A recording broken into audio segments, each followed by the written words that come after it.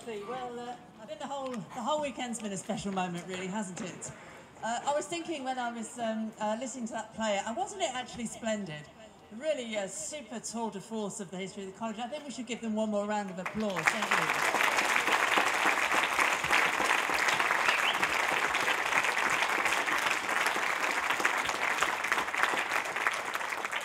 I was thinking when I was watching it and listening to the words, I thought, there are quite a lot of institutions around the world, some nearer, some farer, and you would think when you looked at their operation, you'd think their first principle of operating would be something like, never do anything for the first time.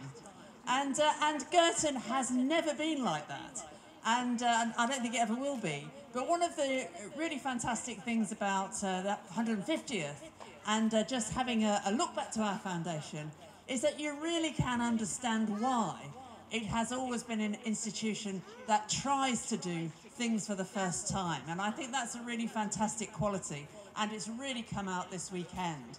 But we owe our predecessors so much in getting that principle onto the table. And as we heard on Friday evening, when we had a little preview of the plaque that we're going to unveil very shortly, we had a little preview of it, and we said, sometimes these important truths have to be written in stone, have to be remembered in a really physical way. So it's going to be really tremendous today to be able to unveil a blue plaque to commemorate the work of our remarkable founders, Emily Davis, also Barbara Beaudeschamps. We've heard a bit less about her over this weekend, but she was a major figure in the history of the college, much more flamboyant, I think, than Emily Davis. A great partnership, and we did celebrate something of her life last year. So I think that to be able to receive a blue plaque, which we will be able to do shortly, and unveil it, and actually put it on the wall of the tower, which is where it's going to be, so that everyone can see that these remarkable, pioneering women set the pace for us, and I hope, made the institution into the pioneering college that it's going to be into the future. I think that is just such an important and wonderful thing to be doing on this weekend. So in a few minutes, our visitor, who I'm absolutely delighted to know has been here all weekend, she's been presiding over the weekend and supporting the college as she always does. Our visitor is going to say some words and unveil our plaque for us. But just before that, I'd like to introduce James Littlewood, who is the CEO of... I forgot what it is. I wanted to say plaques. He's actually the CEO of Cambridge, past, present and future. And he's going to say a few words about this project. Good afternoon, everyone.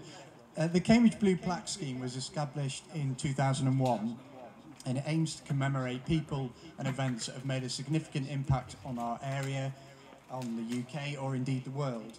The scheme is run by a local charity, Cambridge Past, Present and Future.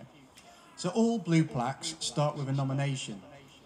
In 2018, we were very pleased to receive a nomination from the college asking or proposing a plaque for the founding of the college and the founders.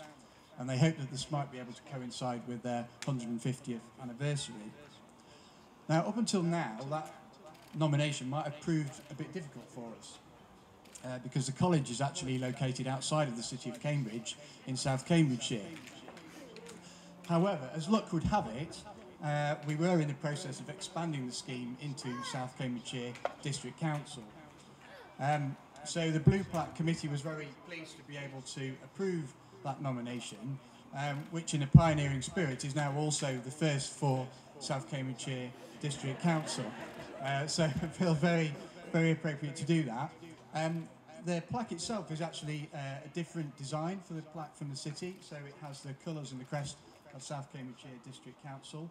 We think it looks very smart when you see it in a moment. I hope you'll agree, and we hope it does justice to those people and events that it commemorates. So bringing a blue plaque to fruition takes a lot more work than you might imagine. So I'd especially like to thank Councillor Tom Bygott and Penny Heath from the Blue Plaques Committee, who've been the driving force behind this, and also from Susie Bromwich at the college and the college itself for helping to pay for the plaque. So finally, just to say that all the Blue Plaques have a biography on the Blue Plaque website, which we run, and we'll be adding a biography for this plaque in due course, but do look that up and look at all the other 30-odd plaques that are for Cambridge. Thank you.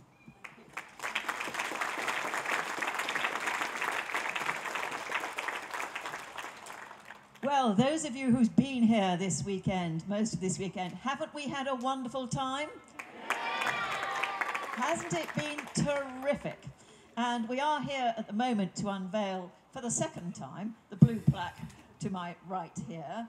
And around the college, of course, there have been plaques enclosed in bicycle inner tubes, I think, to represent the bicycles that are so important to Girtonians. So I thought to myself, well, what would my Blue Plaques say? What would my plaques say? Well, the first thing they would say is equality. This college is all about equality. And we were learning just earlier this afternoon that Emily Davis's view was that once women got degrees, then the college should be open to men. So, of course, we're celebrating 40 years since men have been members of the college. What about that for a first and for equality? Brilliant. Yeah.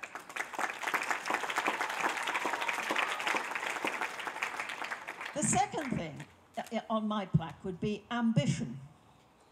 Because I came up to Cambridge rather a long time ago, 1963 in fact, with no higher ambition than to go back to North Yorkshire and be a small town country solicitor. But then I got to Cambridge and I found that there were actually quite a lot of people here who weren't quite as competent as I was. They were, of course, all men. So it gave me the idea that I might try and do something a little bit different with my life. I just wasn't quite entirely sure what it would be, but it wouldn't be a small town solicitor in North Yorkshire. And I think I succeeded in that. So there we are. So that's number 2. Number 3 is learning, which is both a verb and a noun for you grammarians. Learning, I learnt to learn. Learning, I acquired some learning. And I loved that phrase about don't be afraid to be learned. Because, of course, so many women used to be afraid to be learned because they thought it might put the men off. It doesn't anymore, does it? No. No. Well, none of the right ones, anyway. And we don't mind about the wrong ones. But the 4th word would be in my plaque, would be fun. We haven't said a lot about fun this weekend, but I had a bundle of fun at Cambridge, and I bet everybody else here too did.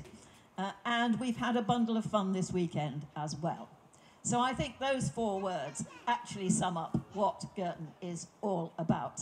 But we're particularly grateful to the Society and to South Cambridgeshire Council, so we're delighted to see the chairman and other members of the council here, for the privilege of having the first Blue Plaque to put on the tower. I hope low enough down that people can read it, because the writing's rather small for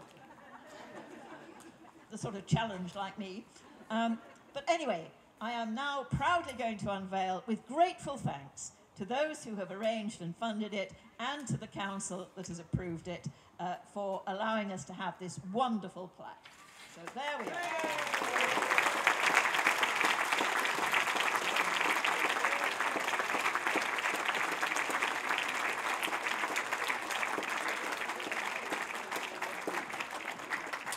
I should read out what it says.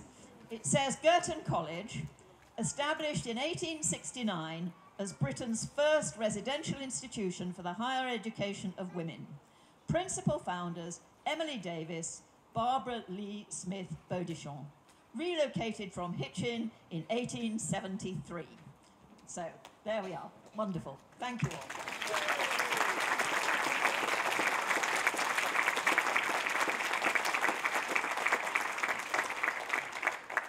Thank you all very much. Now, the afternoon is yet young, I think is the phrase. Now, we have to do a sort of logistical operation now, I think, don't we? I'm looking at Deborah, who's in charge. And I think the plan now is to have a cake But I think the only way you can get the cake is to proceed back to the Emily Davis marquee.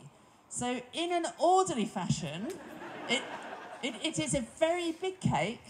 It's in an orderly fashion. If you proceed back to the Emily Davis marquee, we'll have some cake, and I would just like to say a few things when we get back there. So Emily Davis marquee for the most enormous cake you've ever seen.